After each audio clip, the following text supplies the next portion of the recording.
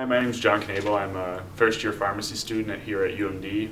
I currently run track, or in both the 110 and 400 meter hurdles.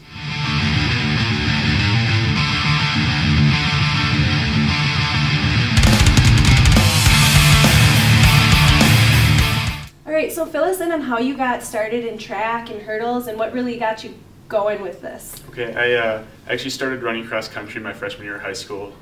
Through that, I ended up running track my sophomore year of high school because, well, to be honest, my friends talked me into it. And then my junior year, my younger brother is very competitive, and he was our hurdler, and I was our 400, 800 runner, and he was, you know, being the typical cocky little brother, and I decided I wanted to try hurdles to see if I could beat him, and I did, and I've been doing hurdles ever since. So some friendly brother competition, exactly, and yeah. look at you now. And he still runs too. He actually jumps for a school out in North Dakota. So, oh, yeah. Neat.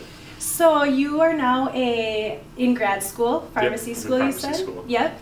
Can you just kind of tell us, you still have one season left of outdoor eligibility.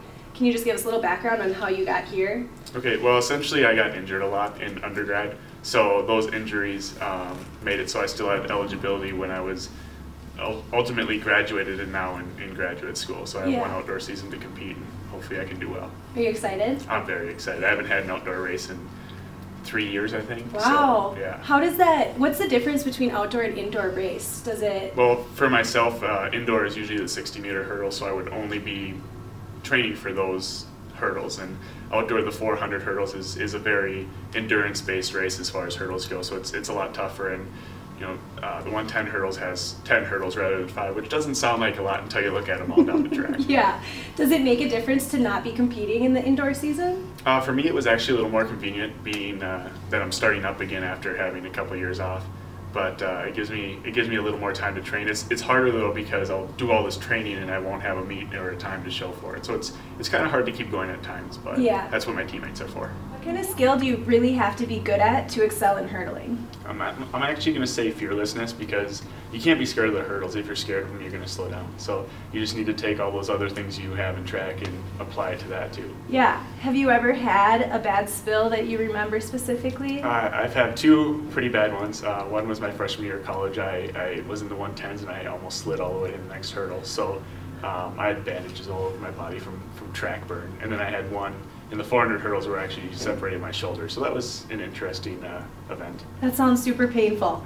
You get over it. Yeah. Clearly, you're still here. Exactly. Heard you build and race cars. I do. How did you get started in that? My dad's race for as long as I can remember. I was at BIR when I was 6 months old. My brother was when he was 6 weeks old. I grew up at that racetrack. And when I was 16, we had a car and he threw me in it and I just started racing. So you like to go fast. I do like to go fast. That can kind of relate to drag racing a little bit. Do you use that at all in your inspiration? I actually do. I use the competitive edge for sure, and then occasionally when I'm running, I'll tend to slow down a little bit, especially in the 400 hurdles. I'll just think to myself, it's like a drag race. It's not like a road race. You need to be going faster the whole way. So it kind of keeps me going. It all ties together. Exactly. So I heard you were a conference champion in 2011. Yeah, I was conference champion in the 400 meter hurdles. Cool. How does that inspire you now? One of the things I was scared about coming back after being off for a while was still being able to run my times, and I actually ran in a meet unattached a little over a week ago, and I ran a time that was just as fast as I did in 2011. So I think I'm on the right track, but it's definitely an out to prove myself type of year, because I was short of the record when I was in my last year here, and I would really like to get it. Well, it looks like you're on the right track, and good luck with the rest of your season. All right, thank you.